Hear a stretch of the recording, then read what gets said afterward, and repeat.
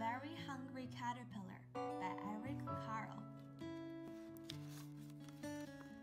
In the night of the moon, a little egg laid on a leaf. One Sunday morning, the warm sun came up, and pop! Out of the egg came a tiny and very hungry caterpillar. He started to look for some food. On Monday, he ate through one apple, but he was still hungry. On Tuesday, he ate through 2 pears, but he was still hungry. On Wednesday, he ate through 3 plums, but he was still hungry. On Thursday, he ate through 4 strawberries, but he was still hungry.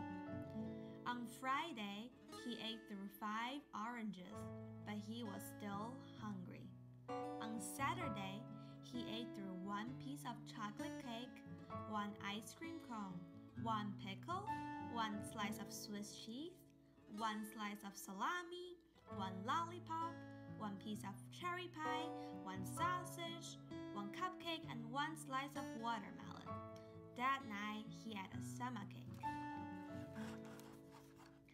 The next day was Sunday again.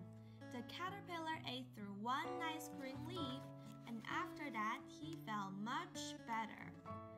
Now, he wasn't hungry anymore.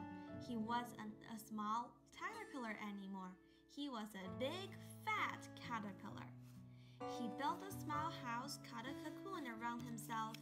He stayed inside for more than 2 weeks. Then, he nibbled a hole in the cocoon, pushed his way out, and he was a beautiful butterfly.